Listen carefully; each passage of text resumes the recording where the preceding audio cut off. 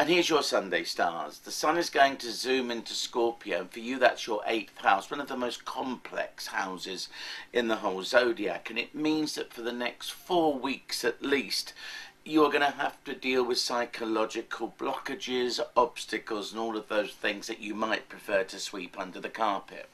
A word of advice: if there's anything happening within you to do with your feelings, your passions, your sexuality, anything to do with joint resources of finance and money, and it's hard for you to talk about them openly, at least be true to yourself.